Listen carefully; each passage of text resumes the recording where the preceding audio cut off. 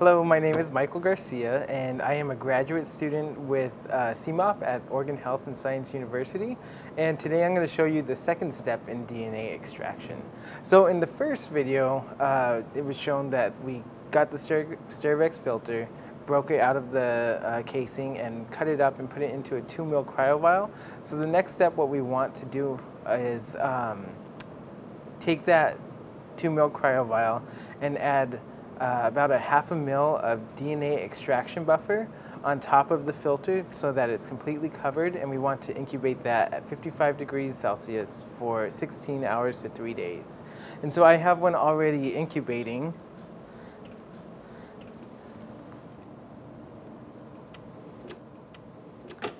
Right here.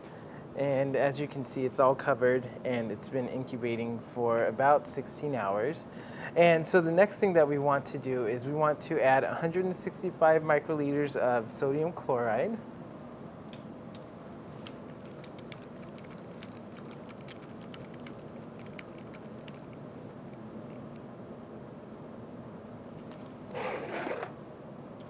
And just add that straight to the liquid inside of the 2 ml cryovial.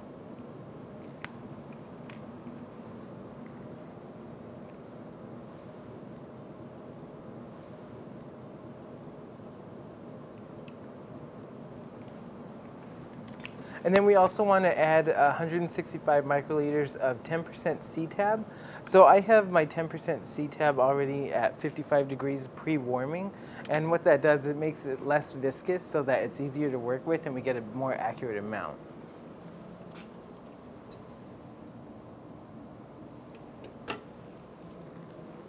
All right.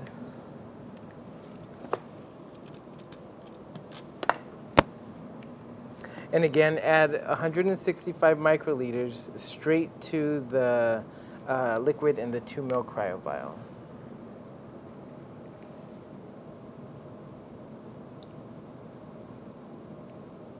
It's also a good idea to pipette up and down while inside the liquid, just so you get all of the C-tab out of the pipette tip.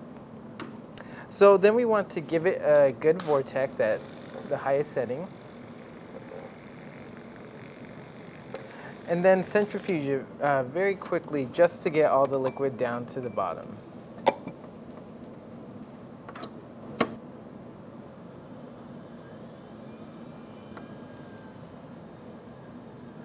Okay, so after everything has been well mixed and centrifuged, you want to return it to 55 degrees Celsius to incubate for 10 minutes at 55 degrees.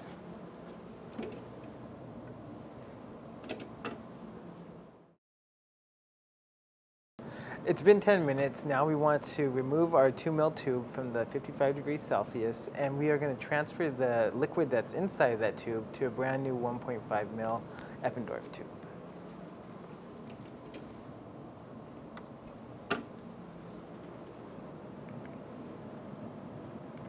So when we transfer it out, we want to try and avoid transferring any of the filter with that. So just try and get in between all the filters, cut up filters inside there, and just grab the liquid, all the liquid that you can.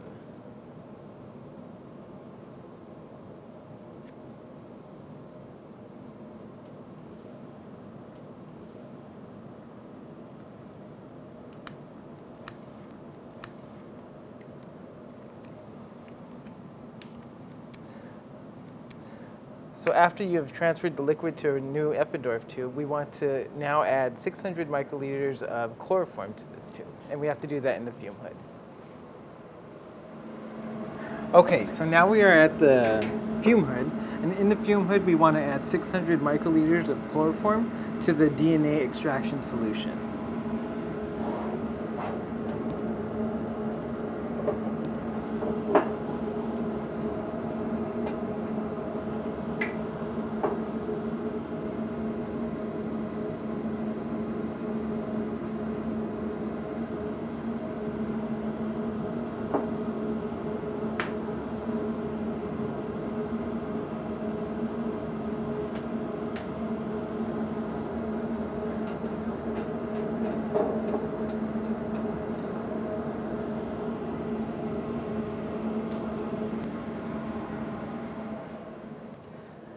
Okay, so after we added the chloroform to the DNA extraction liquid, we want to vortex that at highest speed for just 1 minute.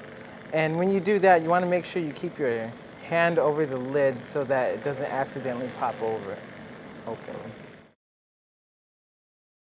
So now we are going to centrifuge this at 13,000 RPMs for 10 minutes to give you 2 layers. So now that our centrifugation is complete, we have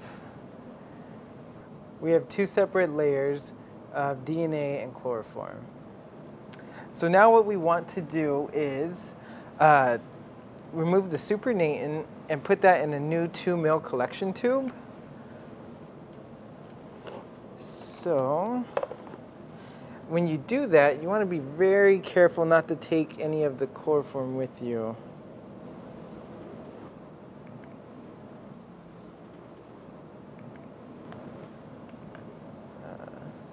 Other stuff.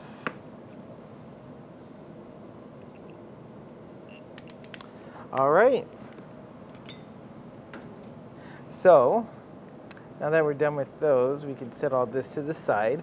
And so now we have our crude DNA. So now we want to purify that. And to do that, we use a kit. We use this Zymo Research DNA Clean and Concentrator kit.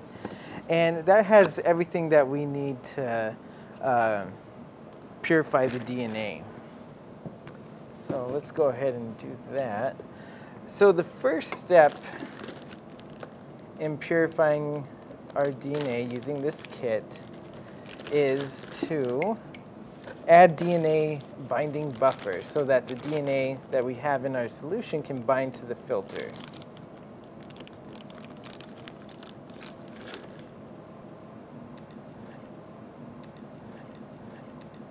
Okay, so now we have our little setup right here, just for when we're ready. So now we want to add 2 times volume of this DNA binding buffer. So that's about 1.2 mils straight to our crude DNA solution.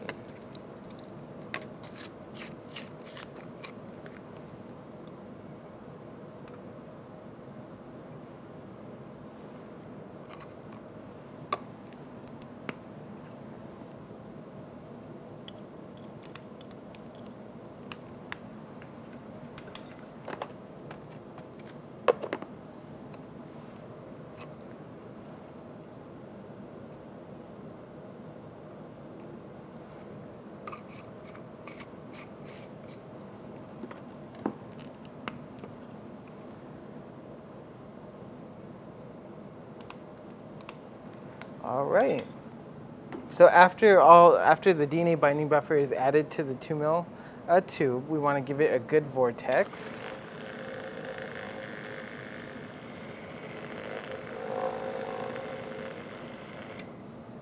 All right. And now what we want to do is have the DNA bound to the filter.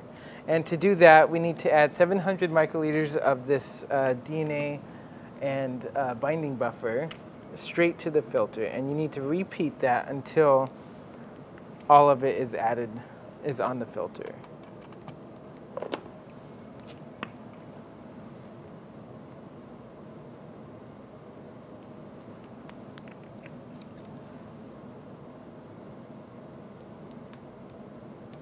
Okay, so once the 700 microliters is added to the filter cartridge, we want to centrifuge that at highest speed, 13,000 RPMs, for 15 seconds.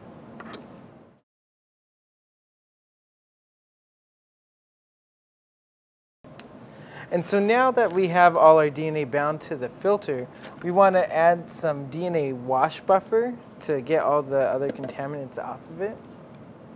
And to do that, we want to add 300 microliters of this DNA wash buffer directly to the filter cartridge.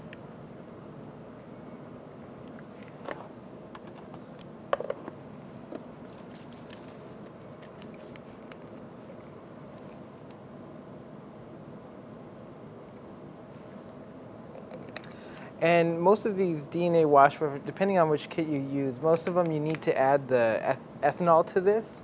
So you want to make sure that you add ethanol directly to the wash buffer before starting your protocol. And then once that's added, you want to centrifuge it at 13,000 RPMs for 1 minute.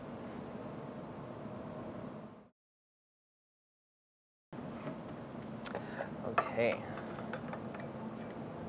So discard, what you want to do is discard the flow through again and return the filter basket back to the chamber.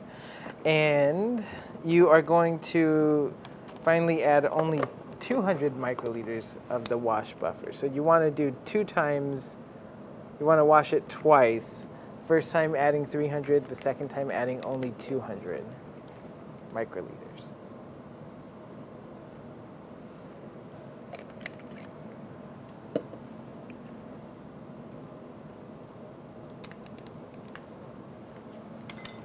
And then return it back to the centrifuge and centrifuge it for 1 minute at 13,000 RPMs again. Now that this final centrifugation step is complete, we want to discard the flow through. And you could discard this tube as well, this collection tube. And instead of turning it to a new one, you want to put it in a clean 1.5 mil Eppendorf tube. So now that we have all our DNA on there and it's clean, now all we have to do is elute it into our tube, our final tube. And to do that, I'm using Tris buffer. You can also use water as well, but you want just to make sure you elute enough of it to get that you have a good amount of DNA.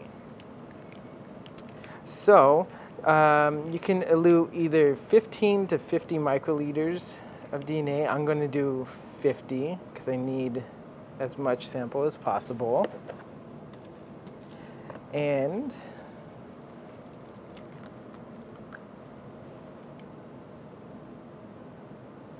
you just add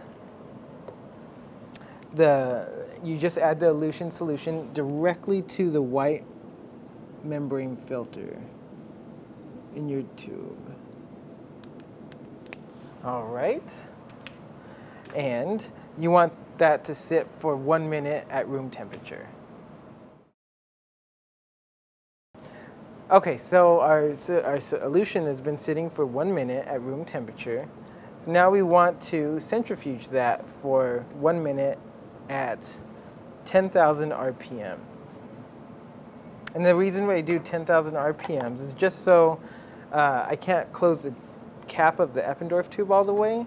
So 10,000 RPMs make sure that the cap doesn't break off.